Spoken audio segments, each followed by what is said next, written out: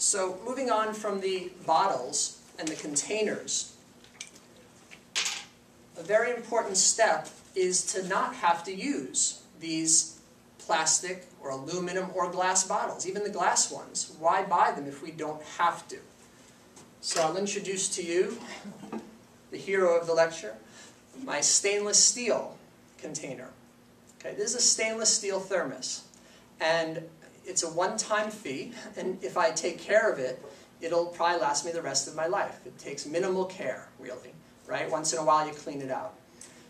It's ironic, if you think about it, it's ironic and a little bit bewildering that the countries that we call the first world countries, the countries that have drinkable water, almost drinkable water that we just take for granted. We turn on our taps and we're pretty much assured that this water is not going to kill us or give us some nasty disease.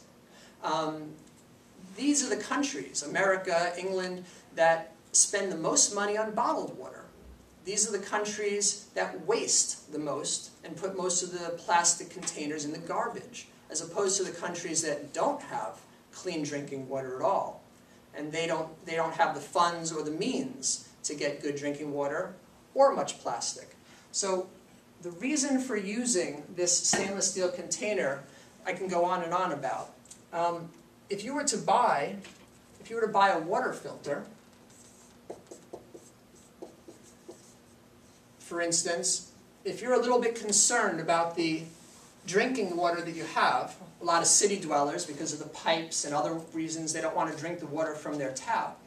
If you were to buy a simple water filter, you would have water for about 15 cents per gallon from a water filter. At the most, 15 cents a gallon. When you buy the water, it's going to be at least 10 times that price, right? What's your name? Me? Yeah. Damia. Damia? How much was that? I have a Brita. You have a Brita? No, I'm not getting on you. I'm just saying, how much was... Like $2. $2 for much less than a gallon.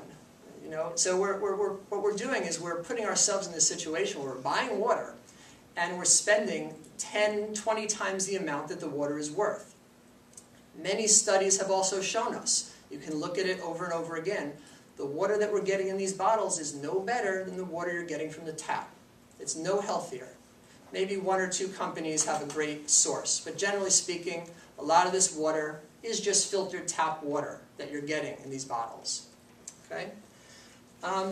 Another reason to use a reusable container.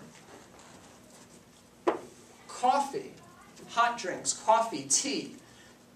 Who wants to guess about how many styrofoam cups, these horrible styrofoam cups, are thrown out each year in this country?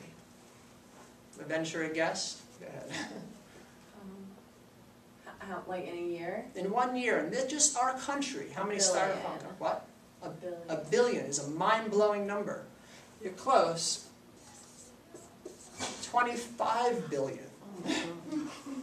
25 billion of these styrofoam cups get thrown away when all it takes is just buying a stainless steel container that can keep our drink warm. Now I've had people say to me,